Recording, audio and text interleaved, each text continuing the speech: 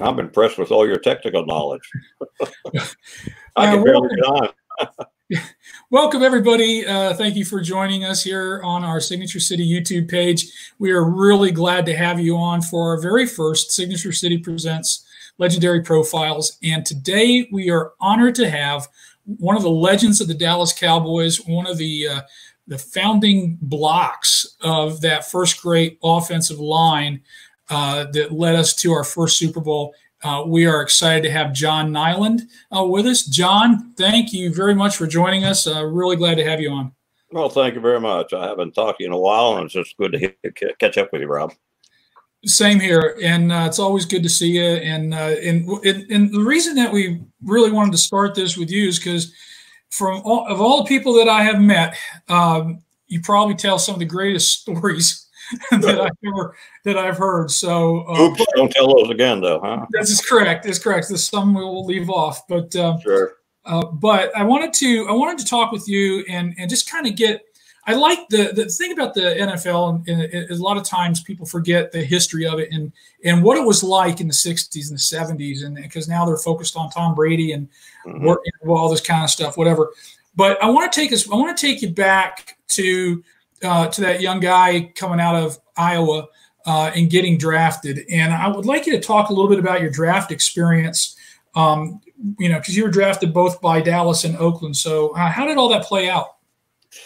Well, what happened back then, you had two leagues fighting for the same players and negotiating for the same players. So consequently, the AFL back then, or I'm not sure that's what it was called, but the AFL, NFL had decided to draft on the same day. I guess they wanted the same challenge of trying to get guys, and they drafted the earliest they could and happened to be on the same day as the NFL. So the AFL, NFL drafting. I hear from Oakland.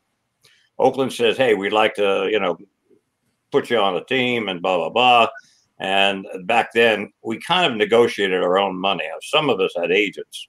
I didn't particularly have an agent to start with. I did hire one eventually to finish up my contract. But bottom line is I was simply saying, hey, listen, I'm a punk kid from Amityville, Long Island, New York. I just came out of 4 years of college, which I had no money. My parents couldn't send me any money. There was more of an appreciation simply because I was a good football player. They appreciated me at Iowa. But I was just basically the average student. I went to classes. I didn't want to be embarrassing to the coaches. But, to me, back then, they were fighting for two teams. Were fighting for you on each league. And in my case, it happened to be Dallas. I also heard from Philadelphia. I also heard from Denver in the AFL. And so these teams were just kind of strategy-shooting, trying to see what players they could get. Could we get them in the AFL? If so, how far do we have to go? And that just became negotiating with money.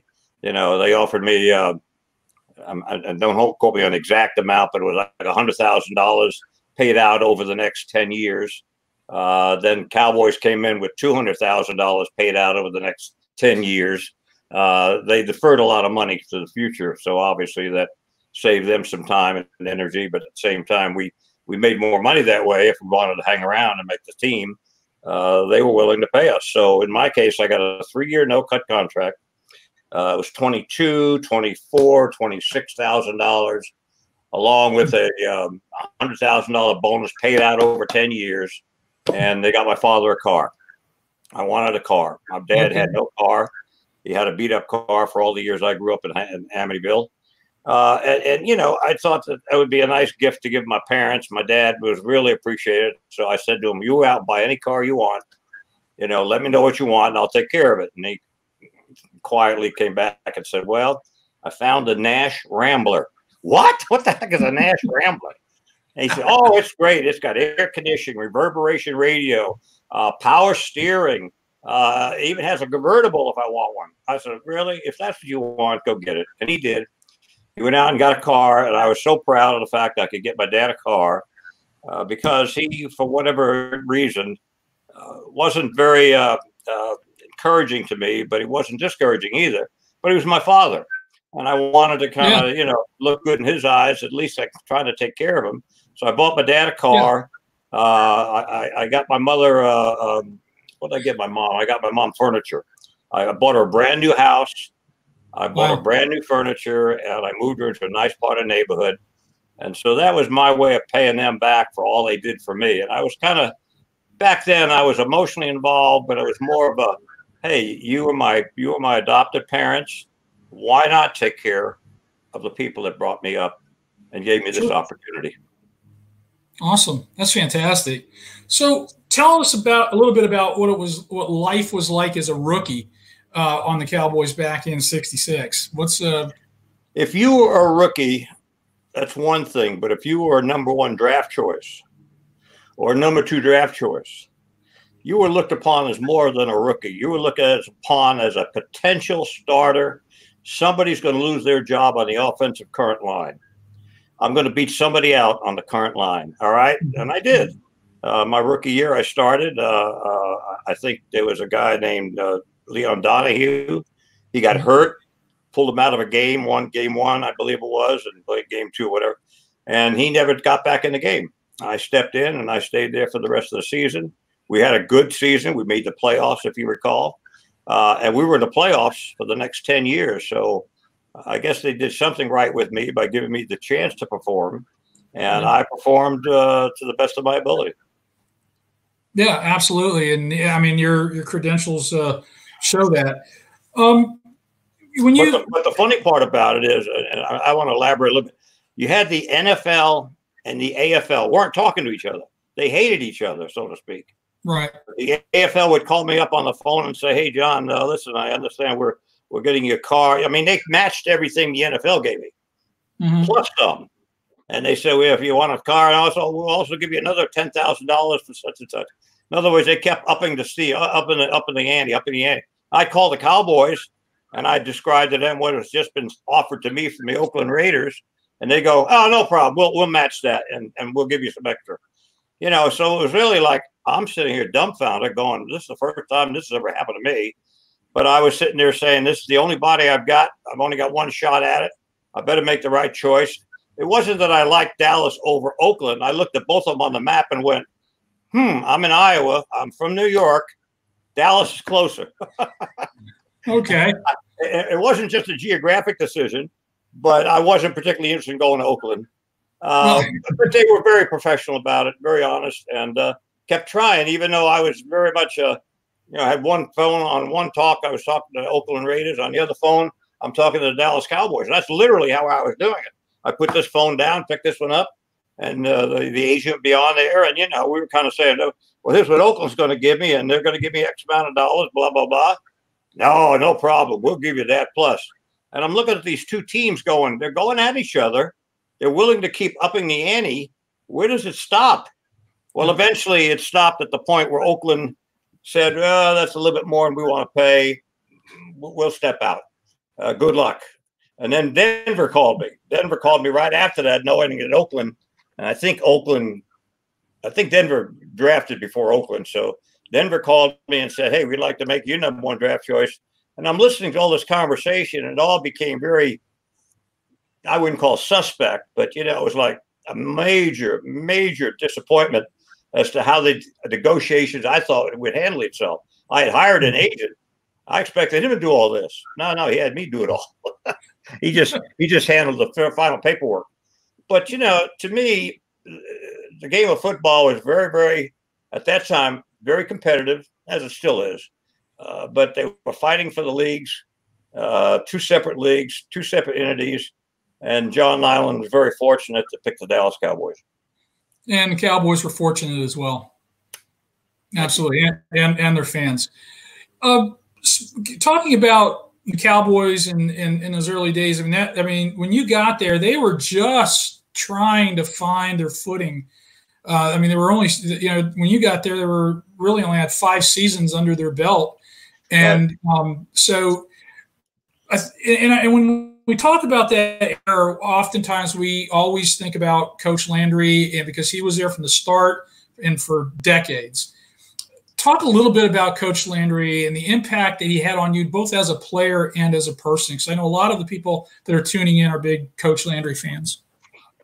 Well, as a player, he didn't put up with anything. He was committed to everybody. He would criticize everybody in a positive way. He was someone that you just really, when he said something, you knew that he knew. There was something about him that he said, so much confidence in his offense, so much confidence in his multiple designed offense. And he had some great quarterbacks that were leading the team back then. Of course, we had Roger come along a little later, but originally, we had Meredith, followed by Morton, followed by, Yuri Rome. And of course, when Roger came along, it just settled the whole team down. And we became a championship team because we had a championship leader.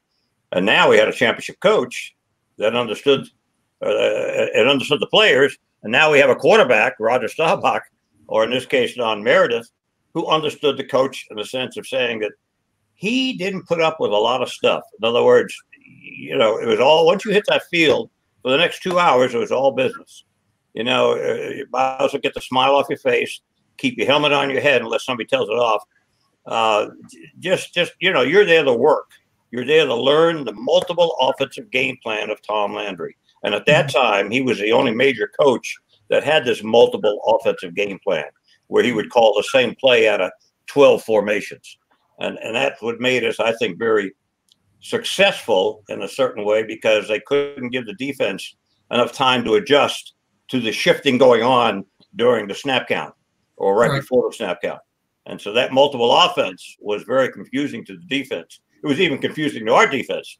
But the point being is that we did it in such a way that we believed in it. We believed in the end sweep, spreading the field out, get that end sweep, get that guy running around in Tony Hill or Dwayne Thomas or, any of the guys we had, Walter Garrison up the.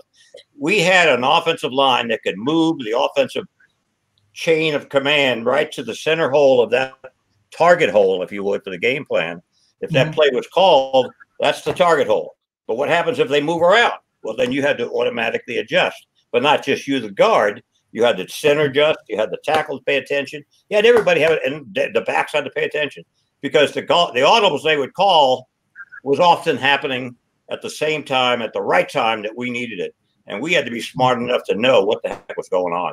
So the audibles, the multiple game plan system, the open system of the spreading out the field with end runs, we really kind of, I wouldn't say I revolutionized the game, but we brought it back to its original 3 yards in a cloud of dust, so to speak. And then, of course, the big play in the passing game is we had some great receivers. When you stick a world's fastest human on the end and tell him to run down the field and catch the ball, well, that's what he's going to do. And that's what certainly Bob Hayes did. But we had players that were very, very creative and very physically capable of doing some miraculous things. Right. Yeah, absolutely. You were, and you had a lot of talent everywhere when you look at that roster. You talked a little bit about the Landry shift, about the shifting, and I've always, as a fan watching it, I always was amazed at the Landry shift, the offensive lineman, up and down. And tell me the idea behind that particular movement, and because it looks, even to this day, even when I see the current Cowboys do it in a victory formation, they still do that in tribute to you guys. Did that. But there was a reason for it, and can you tell us what that was for? Well, in my opinion, and this is my opinion, the game of football until Landry stepped on the field really could go back to Green Bay, but Landry really, the man who stepped on the field, you knew that there's something different about him. His offensive game plan was so different that you had to adjust your defense to his game plan. When you get down to it, we used to be trading each other's films from the previous games. We'd watch like the last 6 or 7 games and literally watch the whole game. And we would really take and hold a pad and pencil, and I would record everything I noticed about my defensive lineman. What he did on this particular formation, what he did on that formation. And if you prepare that way, you can anticipate. Anticipation, in my opinion, is very important in football. And of course, if you don't get what you think you're anticipating, then you have to be smart enough to adjust to it and change blocking assignments, change the technique, change the blocking angle, change the helmet versus the shoulder pad. There were so many things that we had to adjust to automatically right at the snap of the count that I think what it boiled down to, and I'll say this, I hope this doesn't come out the wrong way, but when we first stepped on the field, the first game, first training camp, we were given aptitude tests.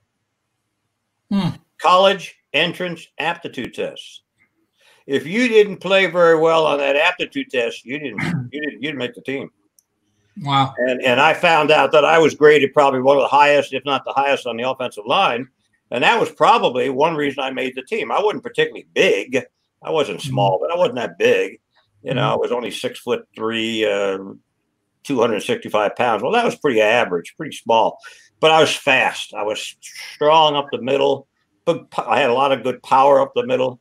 And so Landry played on that. He used to run a lot of plays over me because he knew I could handle that defensive tackle, no matter what he did, no matter who he was.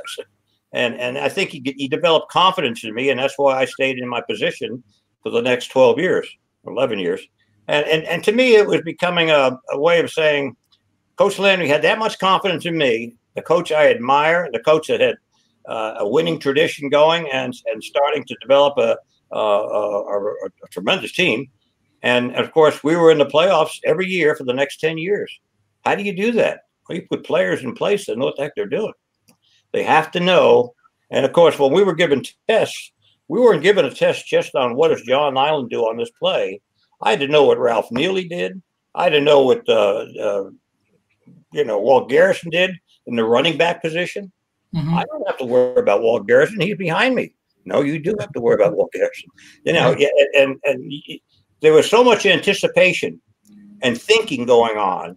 Whereas at the old days of football, I think it was pretty much 3 yards in a cloud of dust, block straight ahead, find the open hole and go for it.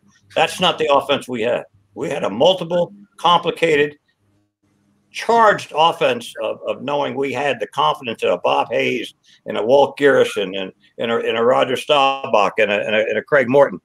We just had such great confidence that the offensive linemen had no problem blocking for this great back that we had. You mentioned Meredith and Morton and of course Staubach. How different was it? Because they each had their own kind of game. I mean, Roger was more of a, things got hot, he could scramble and kind of move. How different was it to block for Roger, Craig, and Don? Okay. And how did you have to adjust your game? Well, Don Meredith wasn't crazy about the audible system, although he called it. But he had so much confidence in himself that often he would miscall an audible, or was supposed to call an audible and he didn't call it. He would just run the play. We called it the huddle. But that was his personality. He wasn't about to be told that this coach knew more about the quarterback position than he did. He knew what he was doing. Now, granted, when he made mistakes, he certainly listened up. And Landry was very patient with Don, and I think that to some degree it was one of his favorite players. You could tell he could pick favorite players, and some he would yell out and some he wouldn't. Well, Don, he didn't yell out. He never yelled at the quarterback. He never criticized the quarterback for either team that I was ever on. And that was because he had such great confidence in the quarterback and didn't want to shake up his, I guess you want to shake up his confidence. But the bottom line is they were both so wonderfully adept to leading a team with performances they knew they could perform.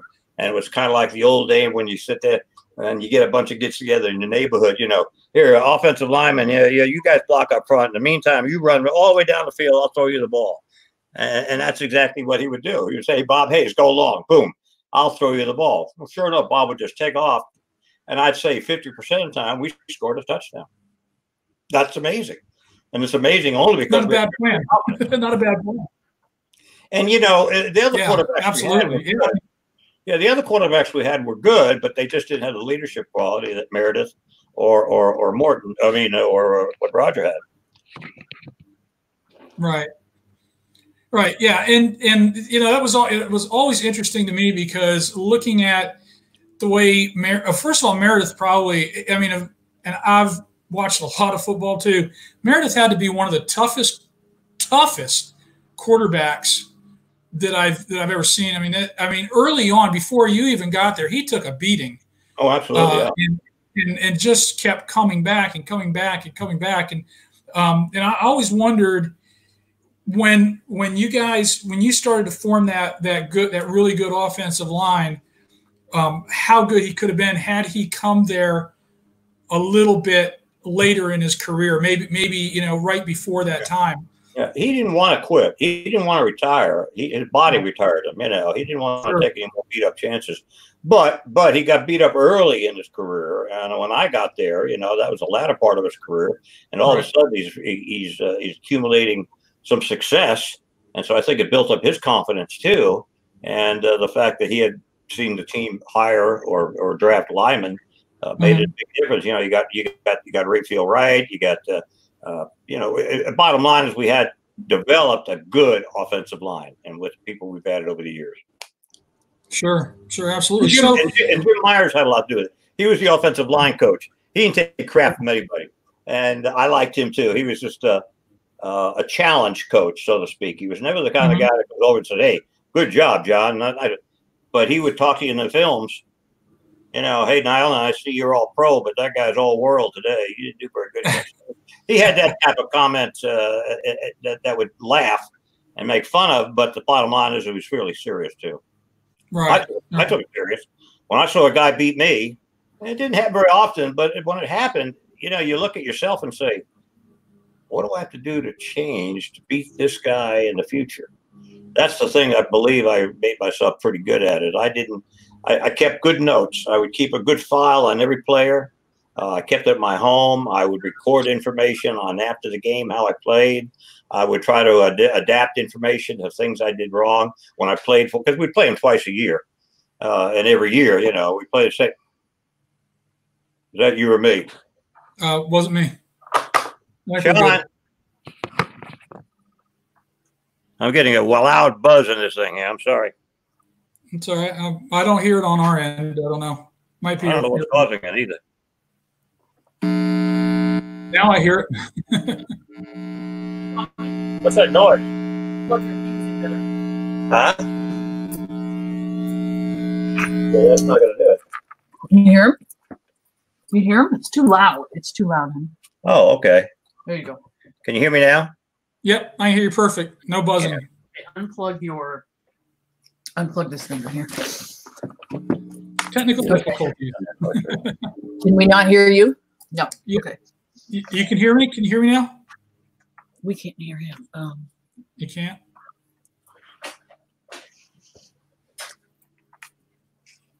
Technology is awesome, but when it doesn't work, it doesn't work. On? Wait. No, he's not plugged in. Wait a second. Wait. Okay. We back on? Yeah, I got you. Okay, there you go. Awesome. My electrician's here. It's always good to have an IT person right handy. Hey, she's smarter than I am. If you talk to her, you think better of me. I heard that one, and that's a true story about us. If you talk to her, you'll think a lot better of me. I understand. I've one too. So, one of the things I found interesting is that you played on back-to-back Super Bowl teams, winning the second one, but you did it with two starting quarterbacks. And that's a real testament to the team itself, the team concept that you had. But I want to really talk about the Super Bowl VI when you won it. What was it? Take us back. What was it like to finally win that game? And then what was the locker room like afterward? Oh, the locker room was ridiculously wild and crazy. I mean, we were so excited. I mean, look at all the years we were in the playoffs, and now all of a sudden, after 4 or 5 years of trying to make the playoffs, and then all of a sudden getting into the playoffs in '65, and then moving up the ranks, so to speak, into the Super Bowl rank. We just knew we were going to make it to the Super Bowl, and we knew we were going to win it. Now, again, that's not being sarcastic when I say that, but we just knew we were that good. Now, I'm not saying that we could say to each other, "Hey, you're a pretty good ball player." No, that's not what Landry wanted in mind. But Landry made us what we were because he put the team positions together, and he was smart enough to know that this change has to come next year. This change ought to be improved next year. Here, we got to make this. And, he would look over his entire game plan from the years before and adjust them. And he was a smart man. I mean, the man was very intelligent. You talk football, he was all X's and O's. But, he was such a quiet person. He wasn't very gregarious. He wasn't much on personality. It doesn't mean he was wrong or he wasn't bad. But it was hard to get to know him. He kept very stoic, stand away, I'm the coach. You sit there and listen to what I have to say. At least that's how I interpreted it. But, I got to know him pretty well, and I took him by the hand one day, and we sat and talked. And, he was a regular guy. He's a normal guy, but he so loved the game of football and was so smart and so preparing for the upcoming game. That's what he did. He prepared well. He was well prepared. He prepared in the off season for the games coming up for the season.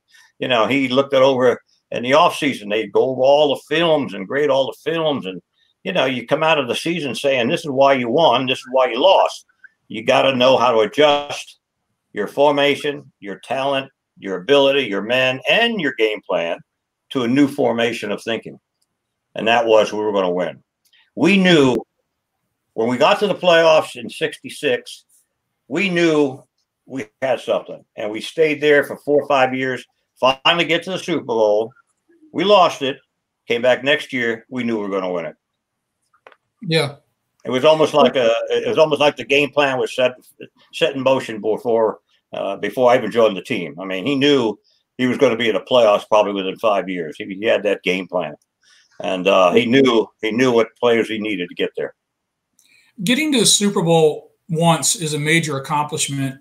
Getting to it and winning it a second time is fantastic. But then when you look at the team that you beat, the Dolphins, just the very next year, that team, pretty much the same team, went undefeated and then went on to win back-to-back Super Bowls. So that Super Bowl VI win is even more impressive when you consider who it was you beat and who you beat pretty handily. Right. So, it was for Cowboy fans, I think, for those of us who are old enough to have remembered it and watched it when it happened, was great. But as for Cowboy fans that are younger that go back and look at it, I hope that they appreciate that accomplishment and really what it was, rather than just being another Super Bowl win, because it certainly wasn't just another Super Bowl win. It was a thing of beauty, really.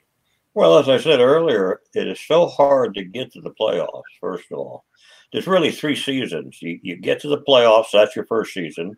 You got to win through the playoffs to get to the Super Bowl, that's your second season. And, of course, the Super Bowl itself, that's your third and final season about this whole thing. And so for that reason, somebody's phone's ringing. Okay. And for that reason, we had it in perspective to what we were doing. We had no questions whatsoever. I was always embarrassed to be interviewed the year we won the Super Bowl because I was so confident. It may have came off as cockiness, but we were so confident. I played against Bob Hines. Well, I can tell you everything about Bob Hines to this day because I studied him. He was a good ball player, and that was the defensive tackle I went against. And there's some other, they shifted gears, a few people in there, but he encouraged the players to take these films home because these films were available to us. And study them. And you can't tell how much that impressed me to where he didn't say, hey, you got to go home and study these and come on back tomorrow and know them. No, you go home and study them because you're going to use these the rest of your life. These talents that you're going to use on this one man is going to be a talent that you may use on somebody else that you play against in the near future. So develop that talent, develop that style, develop that whatever. Bob Lilly had a great story. He put your face mask and come at you his first time in the face mask. And if he could hit that defensive tackle in the first mask, he was at an advantage because now he made him blink. An offensive lineman blinks, tackles past you. Yeah. So you got to learn to keep your eyes open, even coming into the face mask. It's a natural reaction to blink, but you couldn't do that. I taught guys not to blink, and that was taught to me, not to blink. Too many guys had a problem with that. But that small little talent that Landry recommended and suggested developed my style of football much better than if I hadn't known that particular technique, if you will. I never kept my eyes open when I got hit in the face mask. I blinked through college and everything. But when I hit the pros, I had to study that and that make a difference. And that's really, I wouldn't say that was a major difference in my blocking assignment, but I could follow that lineman because I never closed my eyes on him. Right. And if he came after me and tried to take me, like Lilly would do it in practice a lot of times, he'd tell me upset. He said, John, we're going full potatoes today. Well, full potatoes means he was going to smack me in the helmet and right in the face mask, and he's going to see how tough I am. and we had some good blocking assignments against each other. And of course, I think I helped Bob, and I probably would tell you, to be honestly, wasn't for Bob Lilly, I wouldn't be sitting here today. Really? That's how good he was, and that's how much he taught me, and that's how much I respected his advice. That's fantastic. You know, you've Pro Bowls, All Pros, Super Bowl wins, all that kind of stuff. If you had one chance to relive one memory, if you go back and just do one memory over again, what would it be? Okay, it was a playoff season. I think it was the Super Bowl season. Maybe it was the season before. Anyway, we were playing Minnesota Vikings, and Alan Page was just named NFL Lineman of the Year, Defensive Lineman of the Year. And I had to play him that weekend. Well, I won't tell you how well I played against him, but go ask Alan Page. Is he still alive, by the way? Is he passed away? No, he's still around. Go ask Alan Page who won that game that day. And, you know, and I mean respectfully so. I mean, I didn't beat him up on every play, and he didn't beat me up on every play. But we played a heck of a tough game. And I think he respected me, and I certainly respected him. And again, I wouldn't be sitting here if it wasn't for guys like that I had to play against, because I had to get better. I had to get better than I was. And that became a matter of choice, because some players don't get better. They just try to make it. You know, they made the team, the backup quarterback or a backup linebacker or a backup whatever. You know, some people just want to be on the team. Well, I didn't want to be on the team. I want to play. And so for me, I was just so very focused on playing the game that players, I think defensive linemen would vote you into the Pro Bowl. And I got voted in the Pro Bowl the 6 years of my life at the end of my career. Every year I was in the Pro Bowl. Well, that tells you something about the guys I played against, because they were the ones that voted. Absolutely. Defensive linemen, both for the offensive guards, linemen, and then offensive guards, linemen, both for the defensive linemen. So that's a true picture of who's kicking your butt. Yeah, and that's, you know what, that's probably the best way that they should be voting for the Pro Bowl. Yeah, and I think they still do to some degree. Although I know I voted in the Pro Bowl against defensive linemen I played against. Right. Whether they still do that today, I don't know. I think it's a mix. I think there's some fan voting that's able to be incorporated into it, and of course the players do vote. I think they just get a whole sheet and they say, pick this and pick that. I agree. You know, but I like the way you did it. Okay, one last question. I think everybody wants to know, since you retired, talk a little bit about what's been keeping you busy, what have you been doing, and what have you been up to? Well, after I retired, I was working for a chemical company when I played football. We didn't make the kind of money they're making today. You know, we were making $26,000 a year, not $360,000. Anyway, so I had an office season job. I worked for a television station for a while minimum, and then I worked for a chemical company. I'm in sales right to this day. I'm still in the concrete business today, and right now I'm selling concrete for Nelson Brothers Concrete here in Louisville. Awesome. That's fantastic. Well, I want to talk about one more thing before we let you get out of here, and I want to make mention of it. There is an effort underway right now to get you inducted into the Pro Football Hall of Fame. Very well deserved, by the way. If you go to Facebook, which I think everybody and their brother now is on Facebook one way or the other, there is a John Niland for the Pro Football Hall of Fame page. I would encourage people to go and go to that page, like the page, and then and not only that, but just make some comments on there if you've watched John play. Sure. But if you haven't, if you didn't see him firsthand, I promise you, if you go back and you can find just one game, if you just go back to the Super Bowl VI videos, go back, and if you can watch the whole game, do it, and watch John. John was one of the most athletic offensive linemen ever. I mean, this John Niland was Orlando Pace before Orlando Pace. John Niland was Larry Allen before Larry Allen.